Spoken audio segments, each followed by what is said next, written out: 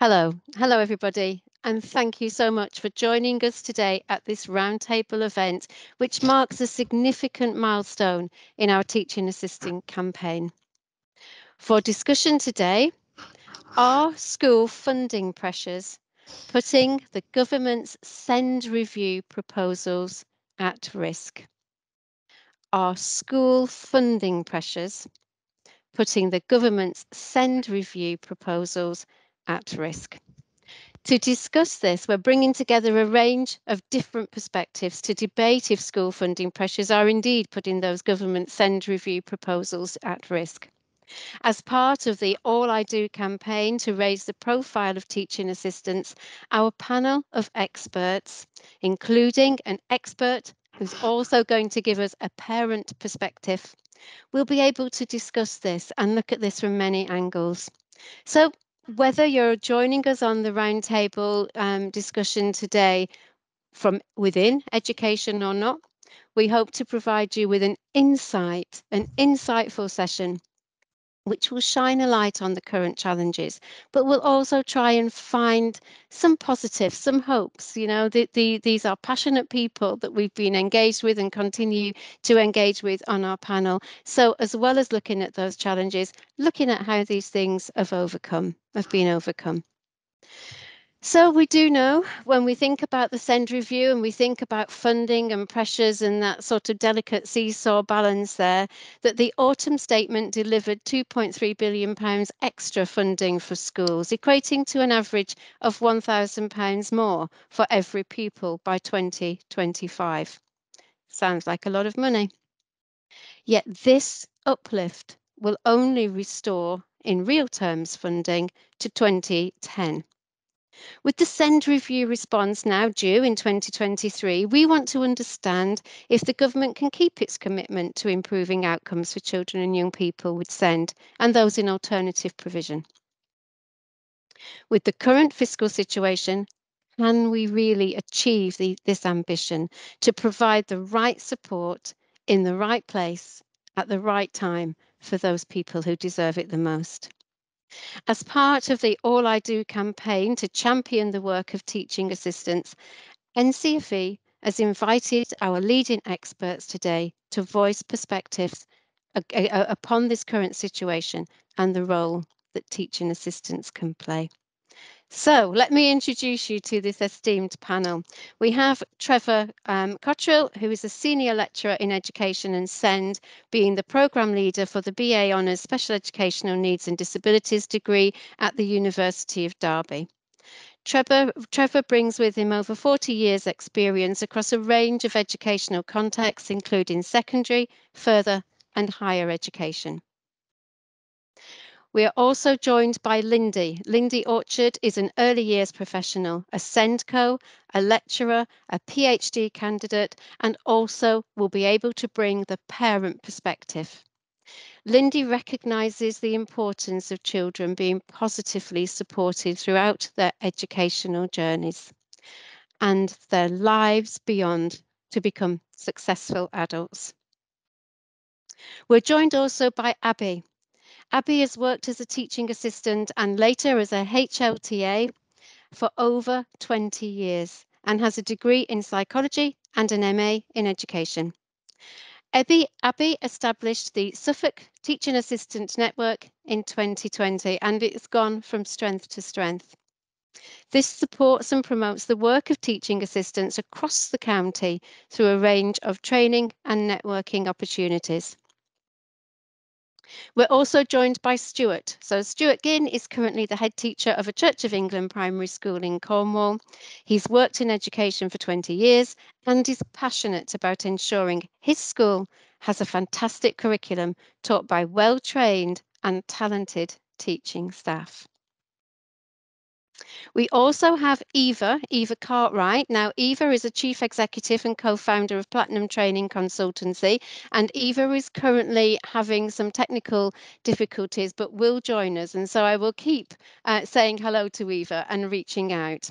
Eva leads a team of professionals delivering training in the UK, Middle East, Far East, and Europe. She has a background as a primary teacher and early years professional and began her training career 20 years ago. So welcome everyone to our roundtable event. My name's Janet King. I'm the Sector Manager at NCFE for Education and Childcare, and I'll be chairing our discussion today.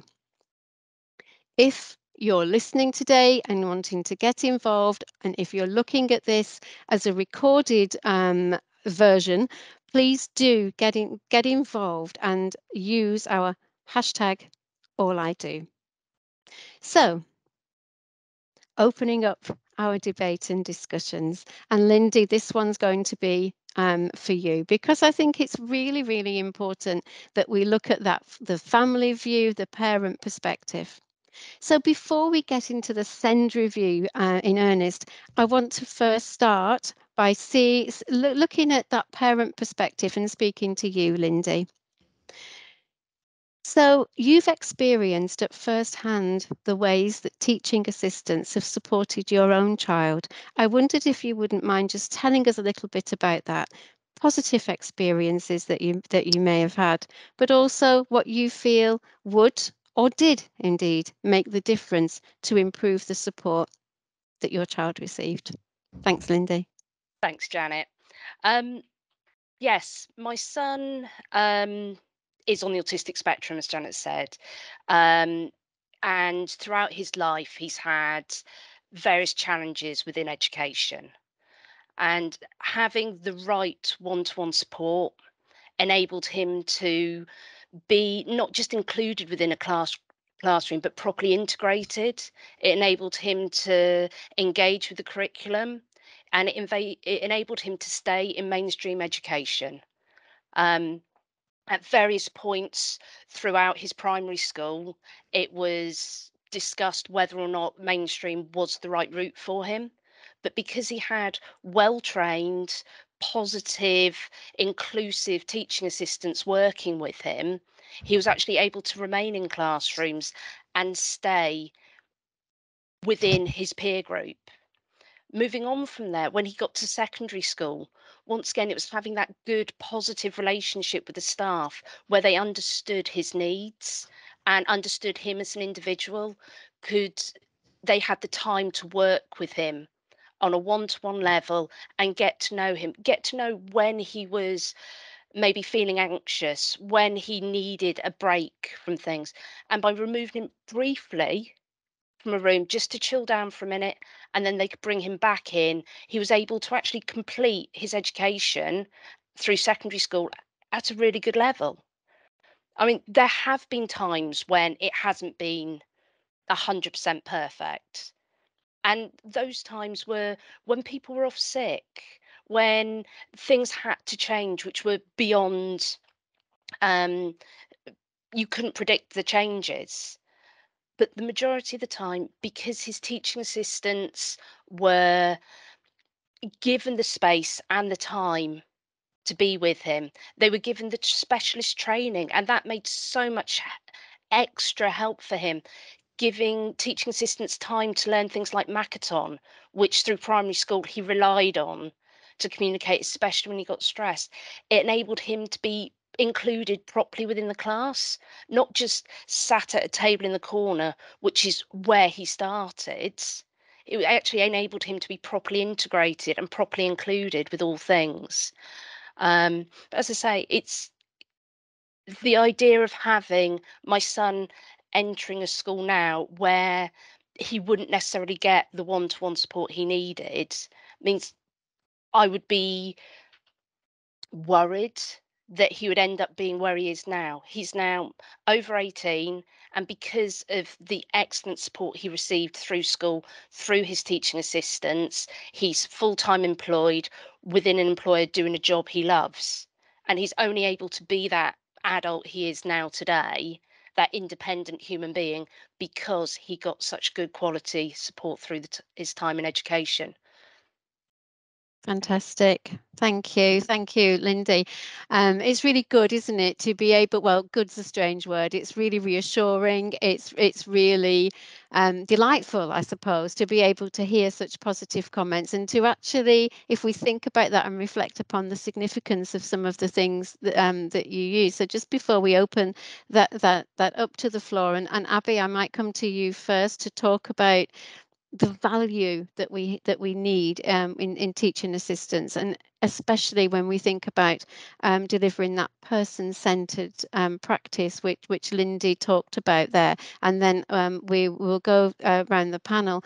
But some of the key words that I wrote down when you were talking, Lindy: person-centered practice, obviously meeting your son's needs. Enabling was something that you used quite a lot. Quality, trained, peers, relationships you used a lot, and tuning into the needs of individual children was something that came through. So, Abby, if we were to think about the value that teaching assistants bring through person-centered practice, what what would you like to add to the conversation initiated there by Lindy? I think I would agree hugely with a lot of what was just said. And I think it sort of demonstrates how, when TAs are deployed effectively and trained to high levels, how effective they can be at helping integrate young people into classrooms and really ensure that they get that high quality teaching and they can access that effectively. And I think Lindy was sort of saying about how TAs are actually in a really unique position where they do have that little bit more time. And I think time is a premium for everyone in education. But I think teaching assistants get that opportunity to really build that deep understanding of young people and their sort of their needs, but also their strengths, and actually can, in the best circumstances, be able to relay those to teachers and really ensure that planning is sort of delivered in a way that really supports all pupils in classrooms. So I mean, I'm very passionate about teaching assistants, so I would say they're really essential to schools. But I think that just really demonstrates on a really personal level the impact long term into adulthood that actually that teaching assistant support can add to what the teachers obviously deliver in the classroom. Fantastic. Thank you, Abby. And you're dealing with teaching assistants, Stuart, on a daily basis. So would you sort of echo or challenge the conversation so far? Yeah, I mean, it's really interesting, isn't it? Because Lindy said about the relationships and the how important that is, and we talk about in our school about the importance of relationships with children, and that takes time, especially for teaching assistants working with children with particular needs. And as we know, like time and training and all that things that take a financial implication on the school. So that's just it's just sort of massive thing. I think our TAs really do support the most vulnerable, and I know the sort of we get teachers to work with them as well, but obviously they are the key people. Generally, if you've got a child that has attachment disorder, generally there will be a TA in the class who's one of those key people, key persons for that child.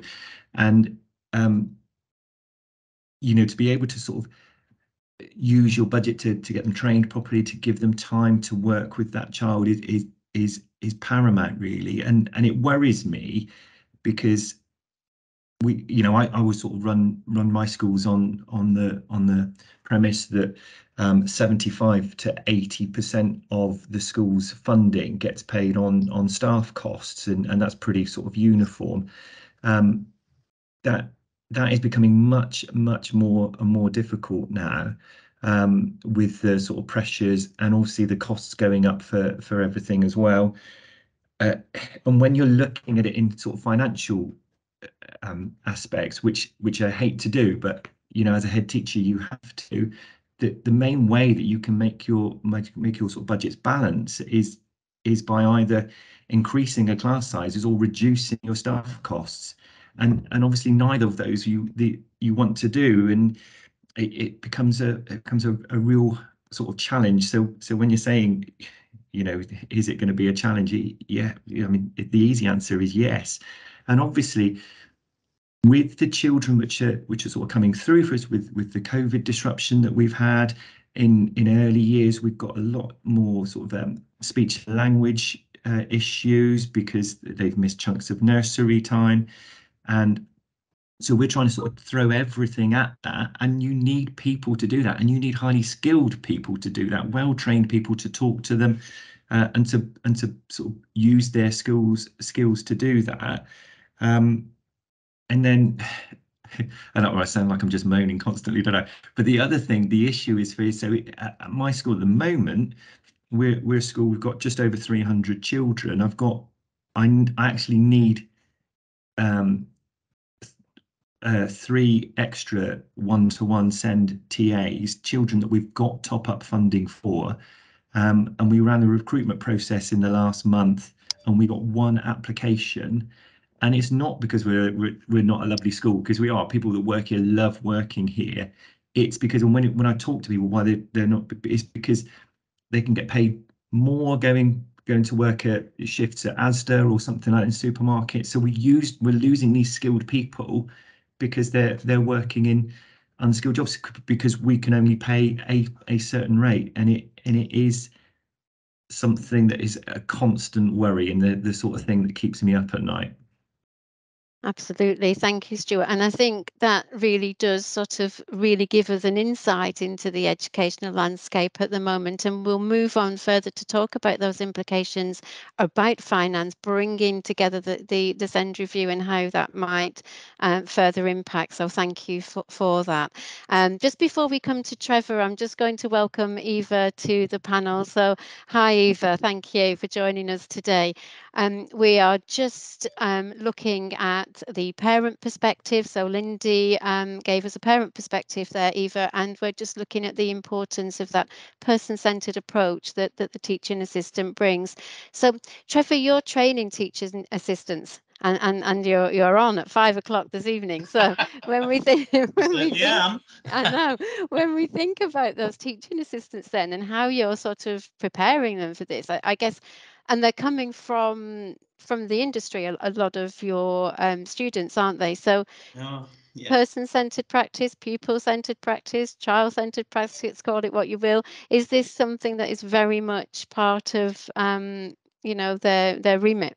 Yeah, I think it's really interesting because I'm really sort of trying to dispel the myth that when students come on our undergraduate course or on our foundation degree course, it's very much about their aspiration is to be a teacher.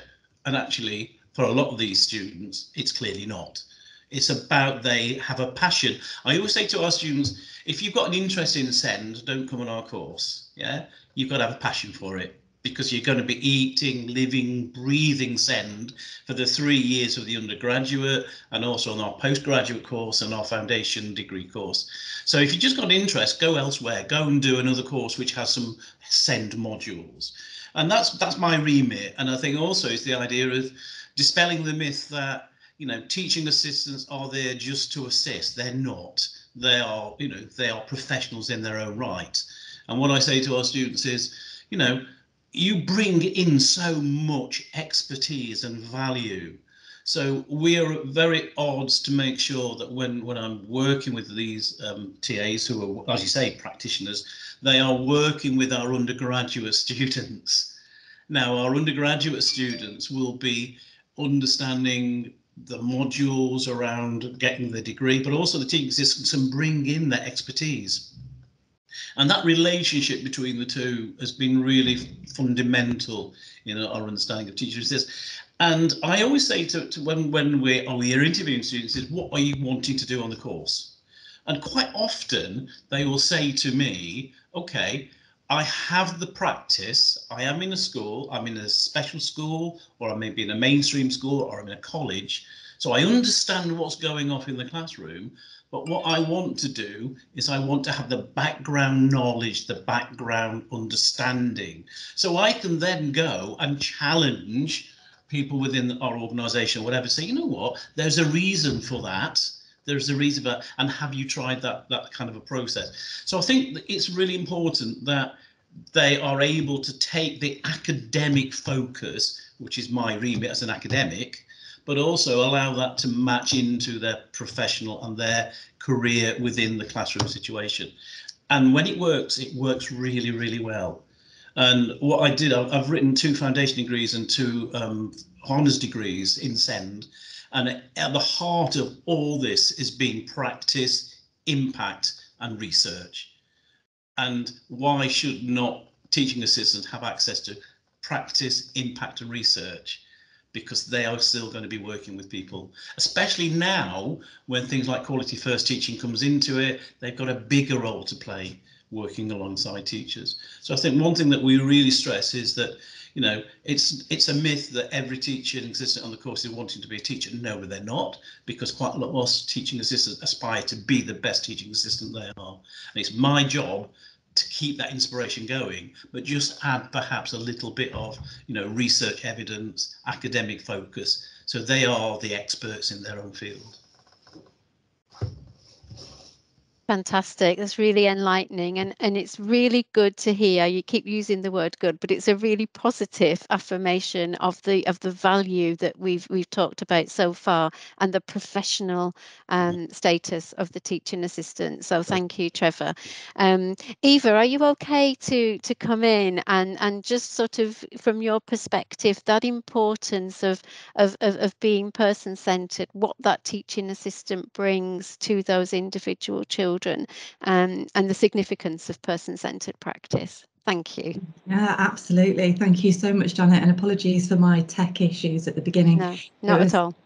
Really interesting hearing Stuart's perspective as a head teacher, because I think you're seeing so much of the importance of getting this right, and also Trevor's perspective. And I think you've absolutely hit the nail on the head there, that so many people want to do this role as a career. And it isn't that, you know, most of the TAs that we come across do not want to go anywhere near teaching. No. They really are treating being a TA as their career.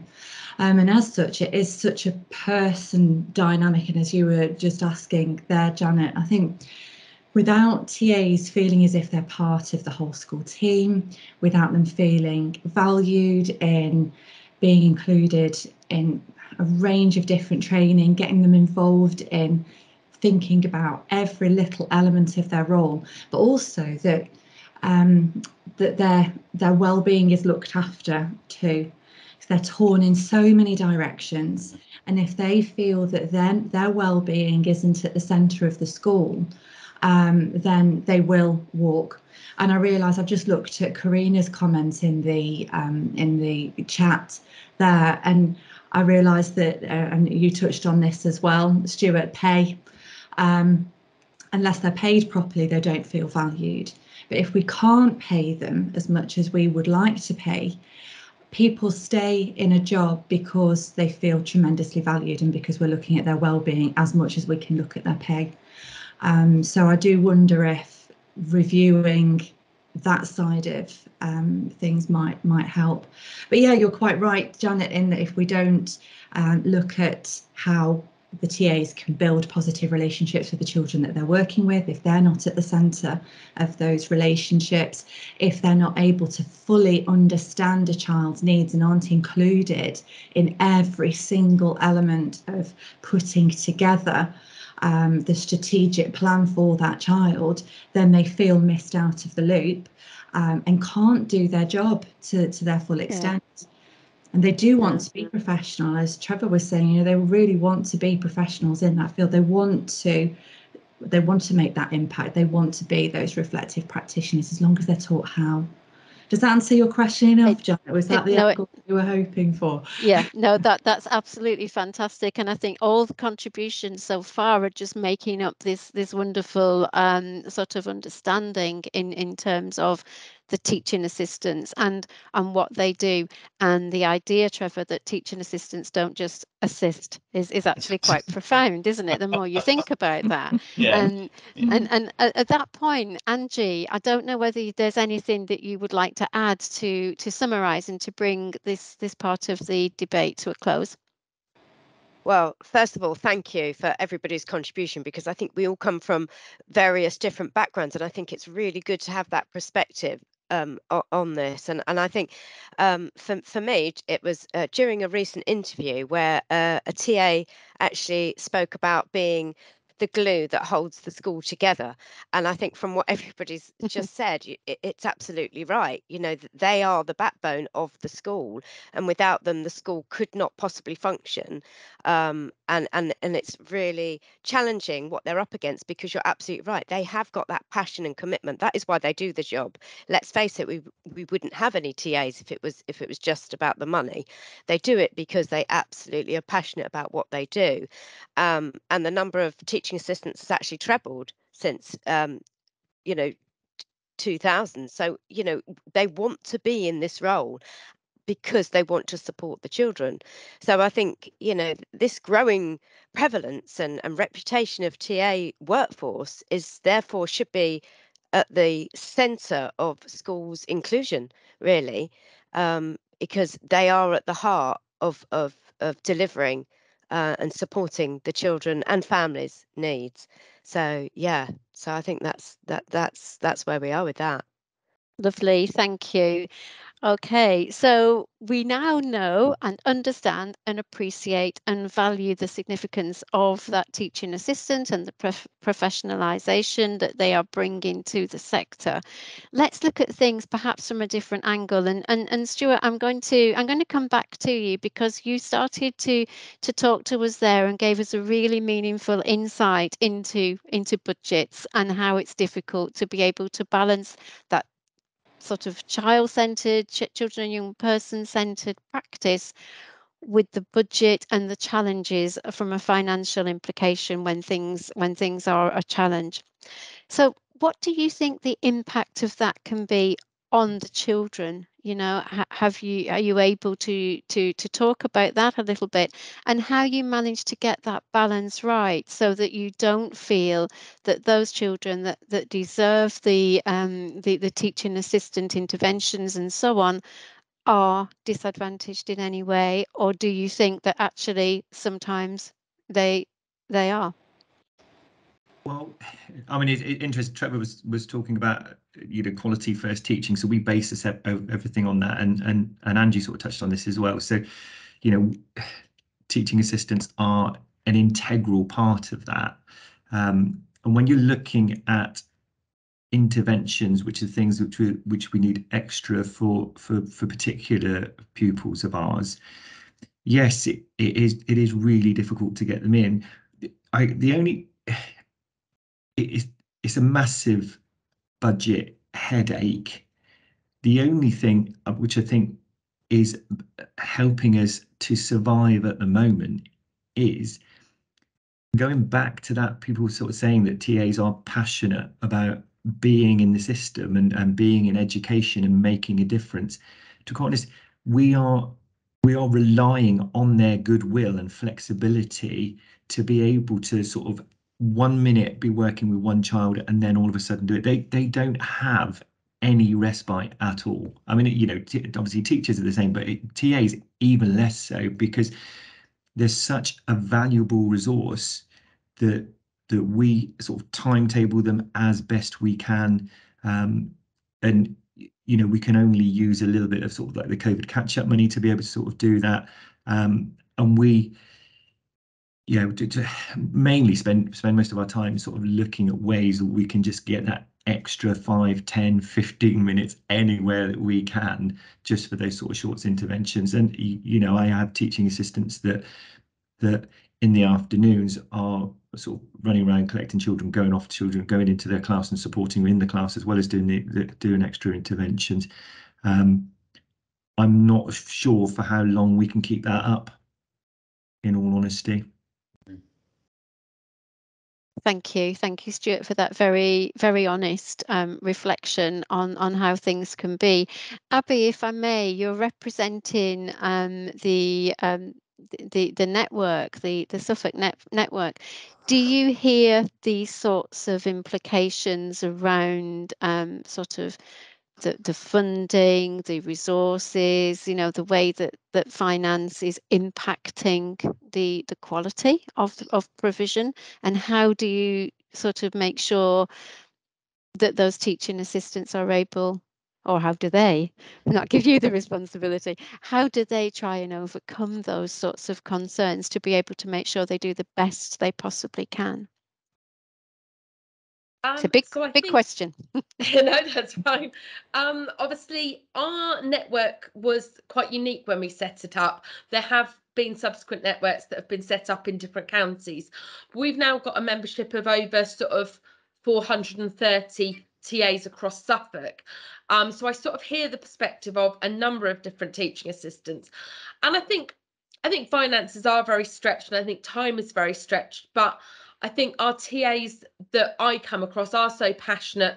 They're so willing to sort of give their time for the young people that they support, and I think are really highly skilled and actually often have knowledge and understanding in some areas that some of the other staff in schools don't have, whereas the other staff have their own sort of levels of skills. But actually, I see it work really effectively where teaching assistants have those specialisms and actually deliver training to other staff within their settings, and share that expertise. And I think building that confidence really empowers teaching assistants and actually can make them feel so much more valued and sort of incorporate into sort of the whole school system. But I think also our network has almost tapped into a sort of a unique way of helping support delivering some of this CPD to teaching assistants in maybe a more cost-effective, time-effective manner. And I think we really look at the needs of teaching assistants across the county and try and work collaboratively with local organisations, national organisations, to really deliver training to sort of large numbers of TAs at a variety of time slots to try and make that really accessible for staff, so that schools don't have so many barriers for being able to upskill their TAs to be able to do the work that they do in schools really effectively. So I champion it as a model, sort of it works really nicely, and I think it's something I would love to see across every county of the country, and I know it's something that counties are really keen to do. And obviously this year I've received funding from our local county council to fund the work that I'm doing with teaching assistants. So there is, I think, the appetite out there across the country for these sort of networks and this support to really ensure we can add to the professional skill set that teaching assistants have, and just sort of really increase the opportunities to have that professional experience. Fantastic. Thank you so much for sharing that insight to the work that you do. So we've heard the parent perspective, we've taken a deeper dive into the school leader perspective. So now, Stuart, I'm sorry, Trevor, I'm looking at Stuart. Trevor. Stuart can go again. Apologies. So, Trevor, if I can come to you and we'll look at that sort of academic perspective, if you like. So, building on what Stuart and Abby have told us there and what we've heard from Lindy so far, how does the current educational landscape impact the role of the teaching assistant, do you think? If we take into consideration the main role, the implications of meeting the intentions of the SEND review, and the individual outcomes, significantly those individual outcomes for children and young people and their future aspirations, which thankfully Lindy gave us a little bit of hope when she spoke about her own experiences. Okay, thank you, Jen. Yeah, I think it's interesting listening to everybody, and obviously I'm not in the position of being in the teaching sector or in the school. I'm in the ivory tower of university, and obviously one of my areas is to research what's going on. So that's what I've done. I've done a lot of research with our students around the role of TAs and the impact that the new SEND reforms might have on that, but also look at this idea, well, actually, quite often we focus on why teaching assistants aren't being recruited and why they're leaving, and why I spoke to somebody today, actually, they were saying the colleague there's gone to work at the airport down the road packing Amazon crates because they get £15 an hour. And I think there's a lot of that going on. But I think, and also the idea of, the penny for the guy type thing, that we go around cap in hand, we need more money, we need to do it, we need to be more cost effective. So I think money is quite an important area, and the idea that the problem is trying to recruit TAs and also to retain TAs. But I think we can't, we have to keep our eye on the ball that we have some absolutely brilliant TAs, and they are passionate for doing their job, and they would walk over glass to still do that job. And I think TAs, we tend within the press to get this negative focus. We can't recruit, etc., etc. I just want to say that what I do with our students is really boost that, not only the academic but the professional status of those teachers, teaching assistants who remain. So I just want to give you a few of my ideas, okay, and give you some sort of findings from research. And then there are some issues with this, as you would expect. But it's interesting that when we are doing this with our students, we are using this as debate. So we are debating the role, we're debating the issues. And I think the key point is that we all agree that it's going to be the central are going to be totally underfunded. I think that's the crucial bit, okay? And that extra 780 million for high funding is in direction, but it's only half what we need. That's the key point. And I think the other thing is, if you go back to look at the Green Paper, then it talks about it's only one little aspect where TAs are mentioned, and that's in the idea that schools should be advised on how to deploy them effectively. Yeah, and that's it. What does that mean? Why can't schools actually be put in the position that they are the experts, and why should they be advised? Why? And I think a lot of this thing is about this downward trickle, this idea, well, somebody will tell people what to do. And I think the eye of the ball is actually, why not just think out the box? Why not just let schools manage that money and manage that resource more effectively? That, so you listen to the Labour Party conference yesterday, that's what they were saying. It's about devolving the issue. So I think there is an issue around funding, and I think the area is interesting. So if we take that area of funding, what do schools do? So there's a number of things that they can do. One is they could, the National Audit Office recently have given it some suggestion that some schools may be less likely to admit or keep people with SEND because it's costly. Okay, and Stuart mentioned the idea that there is a cost effective, and it's I don't envy his job whatsoever in trying to balance the books and working from that. That's £6,000 per student with SEN. Yeah, well, that will pay for 12 hours of TA support. But is that the most effective way of using that? So there's all that sort of, it's not just a clear case of more funding, it's what happens with that funding. Okay, I think the other thing that comes up is that we've got the numbers increasing. So that goes without saying. So if we take things like, we take students, there's over 473,000 students and pupils with an EHC plan. That's a real increase. Okay, that's over 62,000 new EHC plans than last year. It's got to be costed. It's got to be costed. Okay.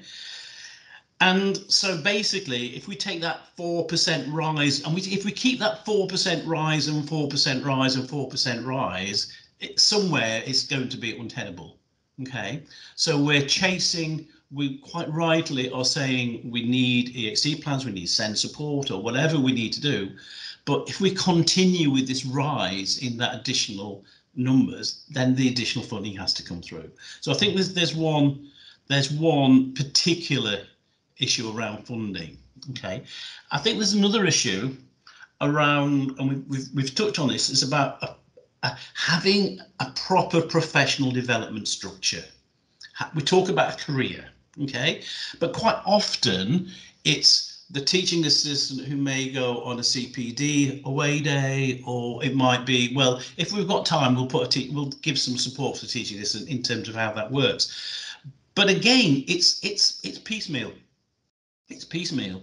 It's not cost. It's costed in goodwill, okay, and it's costed with actually, will you stay behind to do this? So what's happening is that we're saying that we need a professional development structure, but we're not paying for it. We being the general society, okay, and it does rest on good position. And I think the other thing is, and we talked about this, is what are the teachers' perspectives of teaching assistants? Okay, I think that's the other thing that we are talking about. I always say to our students that every teacher is a teacher of SEND, because that's from. But I always say every TA is a TA of SEND.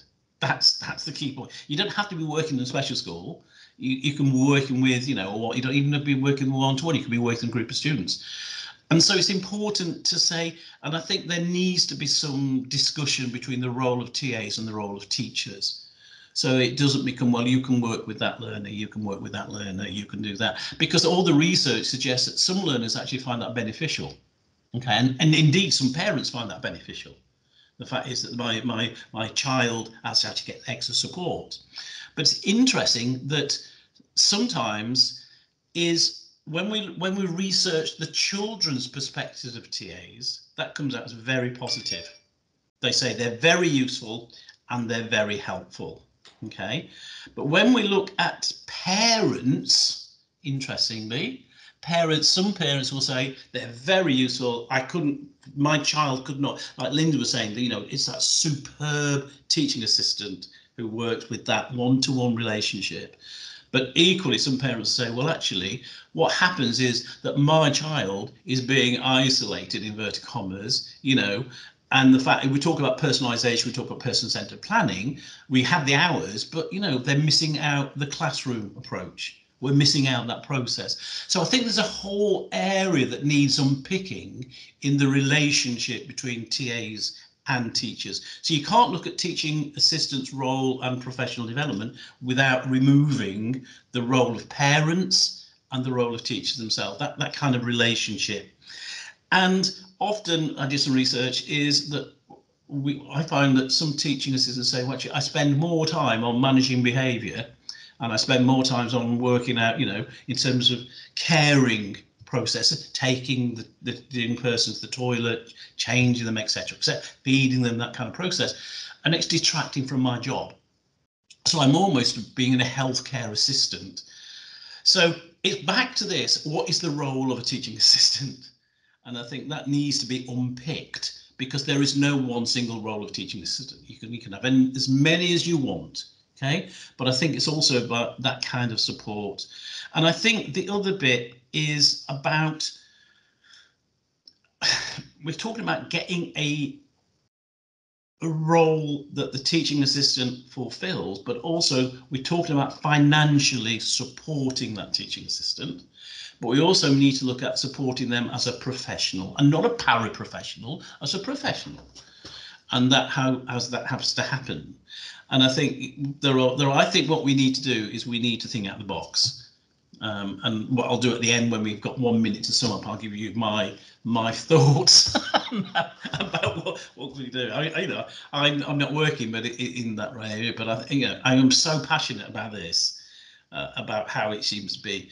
But it is almost like a Pandora's box. When you open it up, out throws everything. Yeah, and the ability then is to put everything back in the Pandora's box, and that's not solving anything. So I think there's issues around pay and support and career development. I think there's issues around funding and what teachers do with that money. Okay, I think there's issues around parity of professionalism between teachers and teaching assistants and that relationship. And I think there's also the importance about how do parents and how do children perceive the role of teaching assistants. Very insightful, Trevor. Thank you very much. I've noticed that, Abby, would you like to bring something? No, it's fine. It's great. Would you like to bring something in regarding anything that you've heard in this part of the debate? I was just going to comment on what Trevor was saying about that importance of that collaborative working relationship between teaching assistants and teachers, and actually the interesting fact that actually a lot of teachers feel like they maybe lack the skills and the confidence to effectively deploy TAs in a classroom, and actually there's a training need, I think, on both sides of the coin. I think there isn't enough in teacher training around deploying adults effectively, and actually it has to be sort of a confidence and skill level amongst both professionals to be able to have that effective working relationship. And I think that's when you get really, really good practice in a classroom, is when that works really effectively. Yeah. I work a lot with teacher training students, and the idea of one of the areas that I will go and work with them is how do they work with teaching assistants? So that it's not always, well, actually you're the teaching assistant, you take ownership of that kid, but it's actually what can teachers learn from teaching assistants, and how do they work together? So when I go into our new teacher training students, I'll say, okay, how are you going to work with your teaching assistant? Oh, well, they can, no. Now, how are you going to work with your teaching assistant? Okay. It would be useful to get to know them, isn't it? And then we're talking about person-centered planning with the students, but what about person-centered planning relationships with the teaching assistant?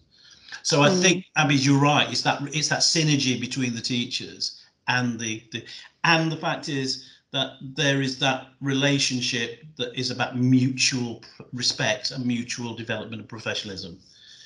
But yeah, it really shocks them when I say, how are you going to work with your teaching assistant? No, I absolutely. Thank you. And thank you, Abby.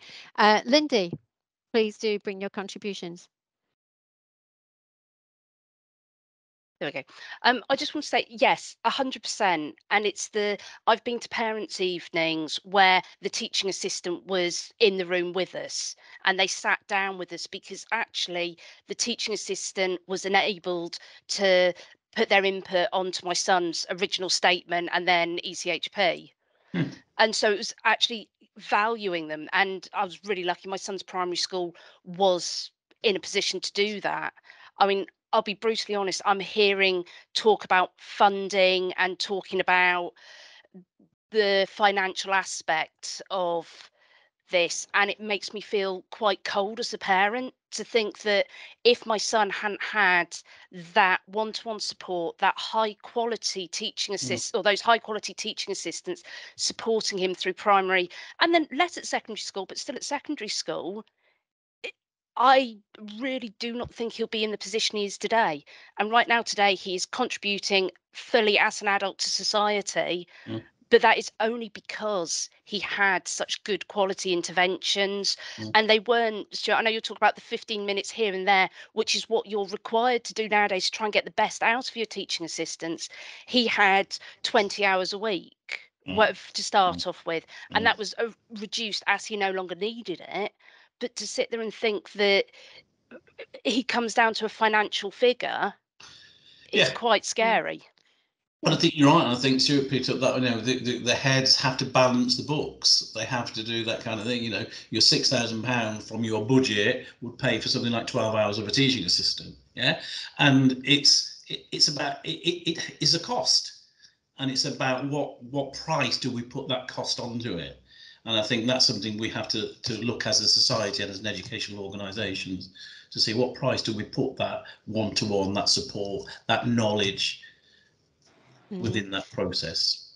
And of course, with that ever increasing demand, you talked about that massive increase. Yeah. And if that continues year on year, Eva, can I bring you in, because as an experienced teacher who I know sincerely values the role of the teaching assistant, but when Trevor was talking there about the importance of that relationship and the significance of just the simple things, getting on with each other and therefore being able to work together in a meaningful way. Yeah, exactly. That is more than it brings so much more, doesn't it? If you've got that sort of expertise and you've got that respect. I think that's just a simple word that I'm searching for, that respect for each other and that appreciation of what the other will bring. Have you seen how that can work well and how maybe sometimes it doesn't? Yeah, absolutely, completely, both sides. And ultimately it comes from an expectation of the school that they expect their teachers predominantly, and I think Abby, you hit a really strong point there, that it comes from teachers wanting to know how to work with TAs effectively, wanting to embed that really good practice, showing the TA respect, the TA obviously then respect in return, but ultimately I think one of the things that I always say to TAs and teachers when I'm delivering training is that if I was an inspector walking into your classroom, I would not want to be able to tell who's the teacher and who's the TA. And it's not because I'm looking at sharing ultimate overall responsibility, it's because I want to see the same strategies, the same teaching and learning strategies, the same expectation, high quality relationships with the children, the same language and terminology, the same, ultimately consistency, so that just to use some of Paul Dick's information about the value of every single element of a school being consistent to a certain extent, so that every child in that school understands full expectations. Fantastic, you've got everybody on board then. But yes, Jenna, I've seen great teacher-TA relationships, and I've seen really, really dreadful ones, and it all really stems from not spending time together, not having an expectation that everybody values each other, that there's a weird hierarchy kind of system going on. I've even seen schools where teaching assistants weren't allowed in the teacher's staff room. If we're not all just people at base level, then how are people like Lindy ever going to get what they need for their children? I'm also a parent of 2 children with dyslexia who have now made it through the education system into adulthood, and I'm just breathing a sigh of relief, because again, from Lindy's perspective, it's how do we achieve this for our children when there's so many obstacles. It's quite upsetting. I'm sorry, Abigail, you've got your hand up there if you'd like to contribute. I was just going to say, I think what you were saying really highlights the need for teaching assistants where possible to be part of whole school CPD alongside teachers. And I think that because of a variety of funding and contractual issues, often is quite difficult to achieve. And I think when that works well, you develop that common language and sort of the common CPD themes that are happening in a school.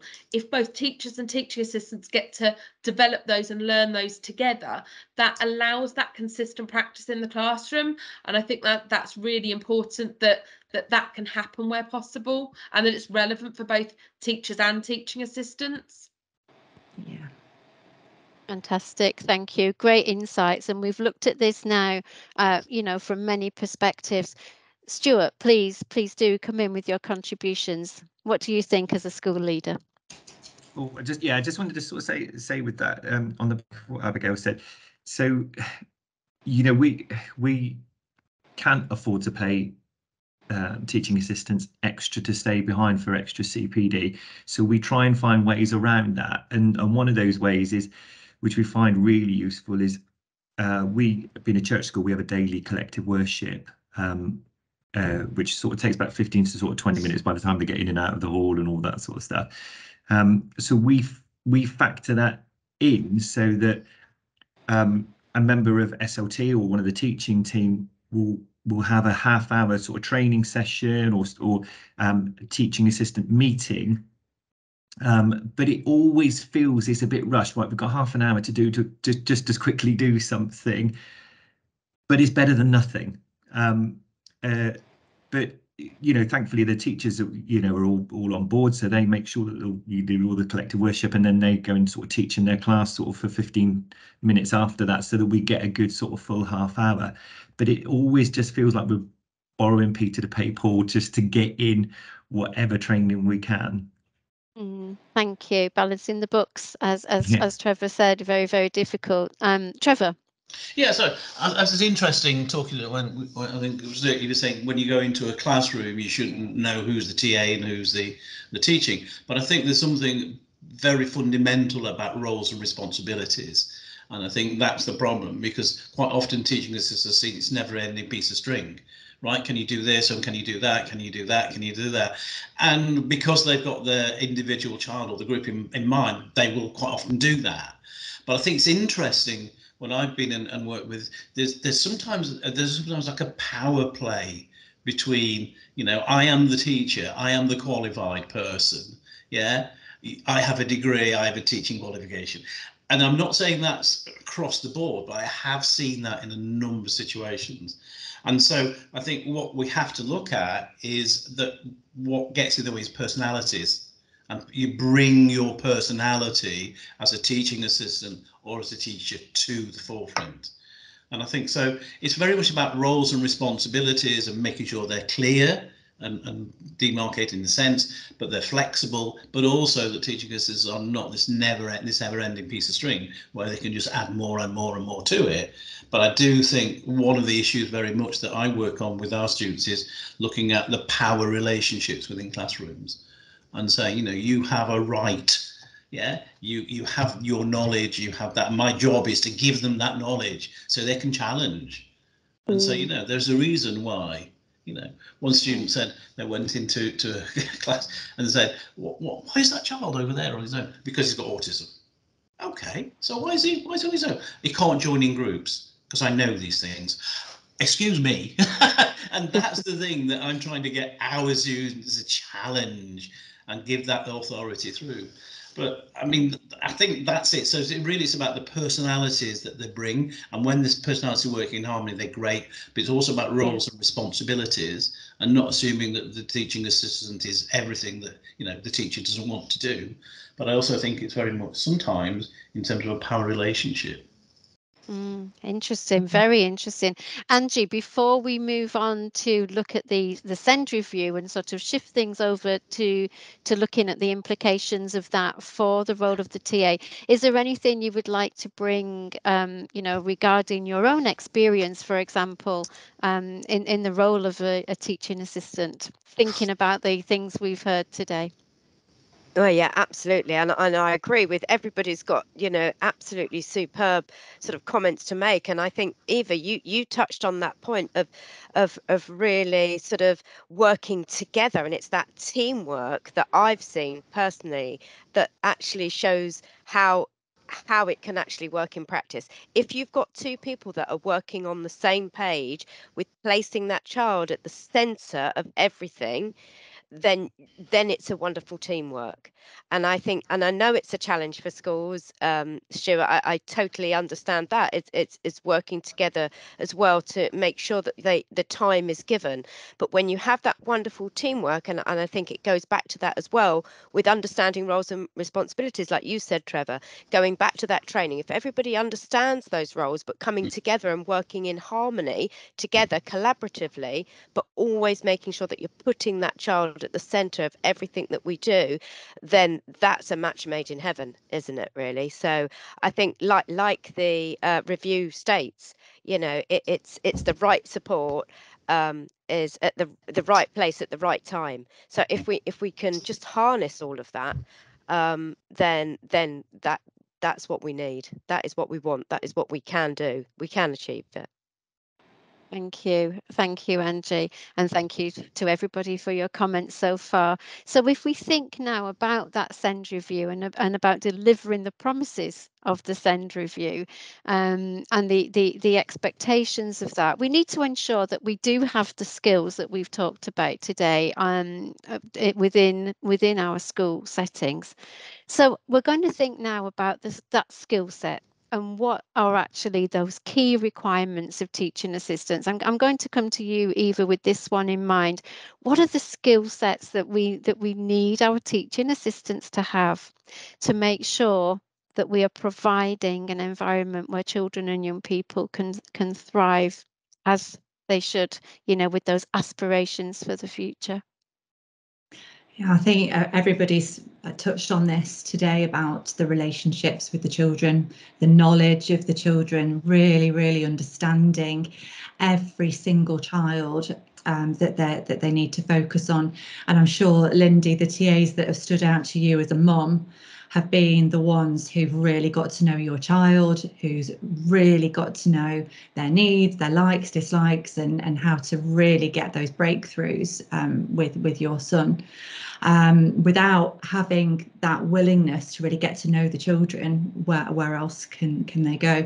But certainly the professionalism that we've talked about today, curiosity, the willingness to want to learn, to want to be reflective, to want to be part of the team, to want to break down those hierarchical systems. You know, as Trevor said, when they can see something awful happening, like a child being segregated, that they've got that strength of character to stand up to that and make sure that they know that they've got a place in changing and improving education for the better, as well as all those other skills of how to inspire children during a learning activity, how to make something really exciting, how to promote confidence, independence, motivation, curiosity, all those lovely things that we really want our TAs to do. And I think that's why it's, when you get a TA who's absolutely all of these things, and then you see them going to work for, was it Amazon that you said, Stuart? Where were they going? Asda,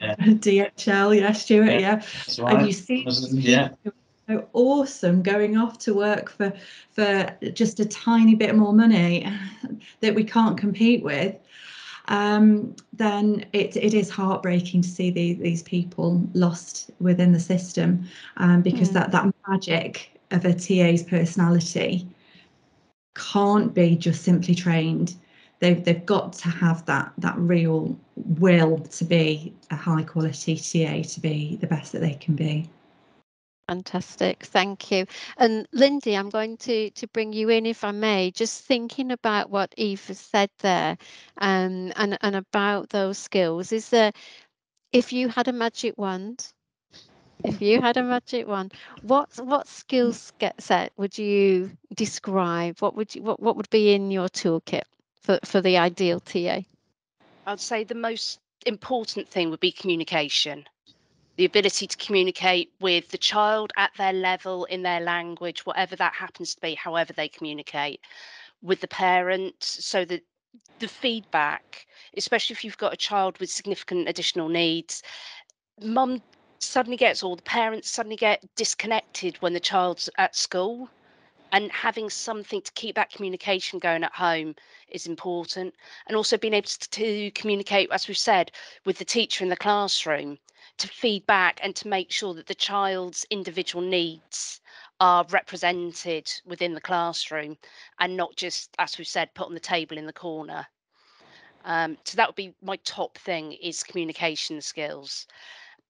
Because everything else comes from that. If you can listen and communicate, you can get the information you need from courses like Trevor's. You know, you can pick up the skills you need beyond that. But if you can't communicate, I think that's where a lot of frustrations come from. Yeah. So that's where I'm going to leave it. Yeah, no, that's great. Can I open that up to anybody else on the panel in terms of those significant skills that we would, you know, we would really hope that a teaching assistant would have, or would need, to be able to have a toolkit that gives them the resilience they need to be that professional? I think Lindy's sort of summed that up, you know, really nicely about the communication, because it is at the center of everything. If you think of what a TA has to communicate really well with the child, the parent, and the teacher, and once that triangulation is all in place, then you see that happen. And then we touched on it earlier. I think Trevor sort of said they just need to be passionate about education and have these high expectations of children who are either vulnerable or do have particular needs, but actually think I can make a difference here. And when we recruit, that's what we always look for. We have, like, you know, we just do sort of like general observations. The main thing that gets the TA the job is how they interact with children. Just for you can see it in 5 or 10 minutes, I think. Fantastic, thank you. Abby, would you agree that these are the sorts of things that your network has in their toolkit, or that they hope to tune into? I think communication's really key, but I also think I am licensed to deliver the Maximising Practice of Teaching Assistants course around sort of independent learning and trying to sort of develop independent learning skills through teaching assistant practice. And I think teaching assistants also need those skills and the knowledge that actually sometimes you need to strategically step back and observe and actually bring in that support only when it's needed. And I think sometimes there's maybe a fear amongst teaching assistants that actually I need to get in there and I need to be doing and helping and supporting all the time. And although that's really lovely and that passion is there, actually sometimes that can lead to sort of the situation that Trevor was talking about around actually that over supporting and then those children becoming less independent, sort of more isolated from their peers, from the teacher. And I think that's really, really crucial that comes into that training. And I would also say just the confidence, actually, funnily enough, when we first set up the network, one of the biggest training needs our teaching assistants identified for themselves was confidence. And we actually had some bespoke confidence training put on, because actually having our teaching assistants feel empowered that they do have the skills and the knowledge to contribute and actually sort of say, right, I think this needs to be put in place, and have those professional conversations. And I think recognising themselves as those professionals, I think sometimes teachers recognise them as professionals, they almost don't have the confidence to recognise themselves as professionals, and I think that's really important. Thank you. That's really interesting. And of course, a lot of what Trevor is doing is raising that professional status and enabling through that confidence. So that's fantastic. Wow, what a fantastic debate we've had, and a really, really insightful discussion looking at this, the role and the significance of the TA from many different perspectives, and looking at the implications and what actually is going to unbalance that seesaw, and why we need to keep it balanced for the sake of the children and the young people who deserve that the most. Let's bring our conversation to a close now with some 1-minute takeaways. So if we go round and we talk about, I'm going to start with you, Trevor, because I can't wait to hear about your out of the box thinking. So we've got to go there first. Let's have some sort of takeaway moments for the panel, from the panel. Thank you. I think, I'm just touching back on what we talked about. I think one of the things that I work with our students to do is to read the room. And I think that is something. And we also talk about notion of transitioning, the fact that they're not going to be that teaching assistant with that teacher, with that learner forever. So it's about managing the learner's expectations as well, and that sort of process. So I think it's very much about them developing their own understanding, and I'd call it reading the room. It's basically, should I intervene? Should I not intervene? Should I step back? And it's about making that professional decision. But I think that's the other thing we have to think about, is too often.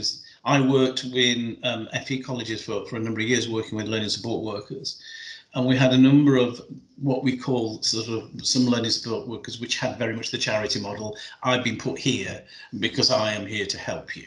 Yeah, and that took quite a lot of effort to remove them, to actually saying, let the young person take ownership of that. You are not here to do it for them. So I think one of the bits that I think out of the box is basically we need to have some kind of career structure and CPG training that is enhanced. So we do a lot of that. We do a lot of bespoke. So quite often we will say, if you're going to go for something which is a CPG, it needs to be accredited. It needs to be something of value that the person can take away with them, with that process. And I just said, and then my question is, should teachers do all the teaching? You know, so if we take the model of, again, going back to FE, then we have the FE model where we have vocational instructors, because they're the experts in the field, but those vocational instructors in bricklaying or hairdressing or whatever are supported by a learning support worker. And that model that I work with in FE works really well, and that it does give you that sort of relationship, but also that skills and expertise. And I think the other bit is that devolve it back to schools. Let schools have the money, that they are in the know. They know their staff. They know the students. For goodness sake, let's devolve the money back to them so that they make the decisions. And that might be changing the curriculum. That might be you employing more support workers. It might be employing less teaching. Does that make sense? So it's about make them the expert, because they are the context knowledge person, rather than just say, well, you've got this money coming through. you know, and then we avoid this. We can't have SEN learners in our school because it's too costly, or we have to balance the books. Or what we do is we go to the local authority and say, whatever, we need more money, or there's tribunal there, so we'll go to a specialist school that costs £45,000, so it's more money. It's that sort of revolving thing. But I think the message out of the box is, for goodness sake, let the organisation take the initiative within that process. They're the experts. Fantastic. So listen to the experts, listen to the professionals. Take ownership. Yeah, absolutely. Thank you. Wise words, Trevor. Thank you. Stuart, I'm going to come straight to you on the back of that, really. As a head teacher, listening to everything, appreciating and acknowledging that the significance and the value of the teaching assistant, which you've articulated so well and so passionately. What's your 1 minute takeaway? Yeah, thanks for putting me straight after Trevor, what he's just said, which is very inspirational. Thanks very much for that. So I'm gonna just talk in complete simplistic terms. So my model, and I say this to everybody, and I bore people and they laugh at me when I sort of say this. I say schools and primary schools are very simple. We overcomplicate things. The biggest difference we're going to make for children, whatever level they're working at, whatever their need is by getting them in school.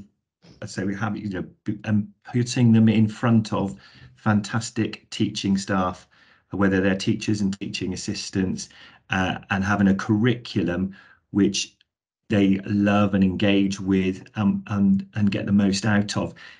That actually isn't too complicated for that. What we need to make sure that we do is make sure that teaching assistants are seen as the integral part of that, in the classroom on a daily basis. Yeah, and I'll leave it there. Thank you. No, thank you. And equally inspirational. So thank you, Stuart. I'm going to come now to Lindy, I think. Lindy, if I can come to you, because we've heard a lot from a parent perspective, and that's fantastic. You also work in a educational environment, so you're working in FE. So I know you're giving us a 1 minute takeaway, but I would like you to obviously put that personal perspective on. But I'm mindful to hear as well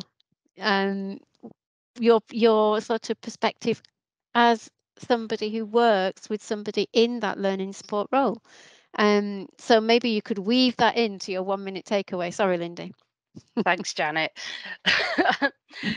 Yeah, it's the making sure, as we've said all the way around this, it is the person-centered practice. It's making sure the child is at the heart of everything. The young learner is at the heart of everything. And the only way we can do that is respecting that individual as a unique human being. And to do that effectively within the classroom, it's working with our LSAs, our TAs, our teaching assistants, and making sure it is, I think, Abby, you said, a synergistic partnership within the classroom to make sure this can happen.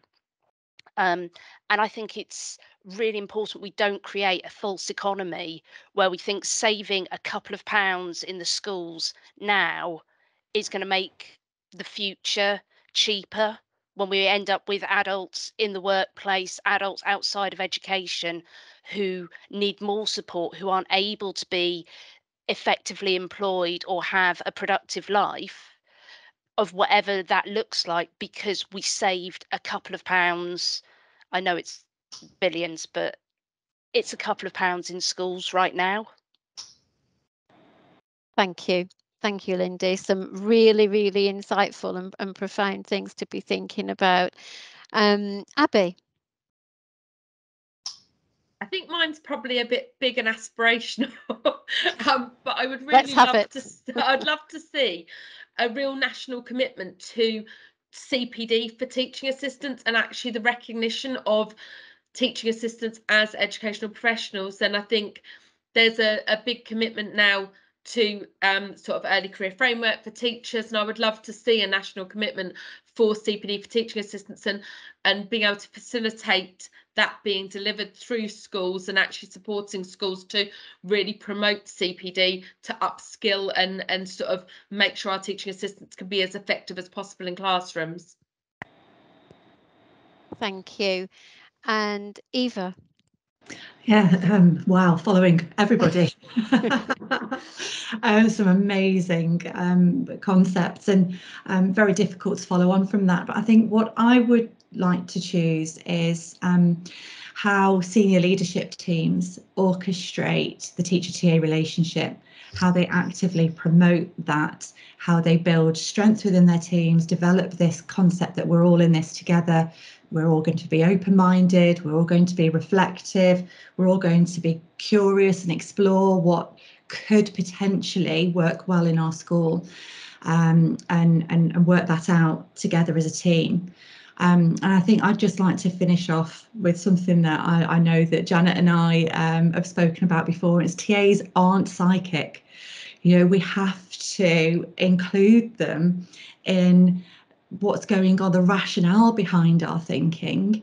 Otherwise, they can't just walk into a classroom and crack on as the experts. We've got to facilitate that. We've got to include them in all those lovely thought processes. Thank you so much. Thank you. And Angie, is there anything from listening to the wonderful conversation today and the 1 minute takeaways that have sort of harnessed and reined into certain specifics, anything that you would like to add? Oh my, Is there anything left? Yeah, well, yeah, I mean, just first of all, thank you, because like I said before, each and every one of you have brought something different. But Abby, I want to go back to what you said about, bringing that in par with teacher training and offering that CPD training in line with what's going on with teachers, and recognizing the skill set that we have in schools right now. And sometimes when I hear about budgets and everything like that, I think, well, come on, let's just take a look at what we have got. It's that glass half full rather than half empty. Here here we have on our doorstep these wonderful, passionate individuals that so want to support those children and their families. Here they are on our doorstep. So we need to give them a voice. We need to let them speak out. We need to understand what their needs are so that we can tailor their CPD training around what's going on in their setting, in their sectors, and offer them the right type of support at the right time, because we have got that skill set already. We don't have to go out looking for these individuals. They are there, and they're passionate. They want to do that job. So just on top of everything that everybody has already said, let's give them the respect that they need, and hopefully from this we can take that forward. Thank you, Janet. Thanks, Angie. And I just want to close the panel and the discussion by actually thinking about what we've covered today, because in this very sort of short session, we've covered an awful lot and we've discussed an awful lot and seen it from many perspectives. So we've looked at the parent perspective. We've looked at the lead in school perspective. We've looked at the views from a teacher. We've looked at the views from sort of the teaching assistant and what's represented through that network. And we've also looked at that very important academic perspective and what sort of training is happening, what's going on behind all of this to make things work. What came out, and actually it was something that you said, Eva, that made me sort of, it was done from a parent's perspective. They're always the strongest, aren't they? Because this is what hits home. And it was when you said, my children made it through. Our children and young people shouldn't be just making it through, should they? And this is, I think, what this is all about, that the people who are, and I quote, making a difference, the glue in the school, the people who are challenging things that might not be right because they have the confidence to do so.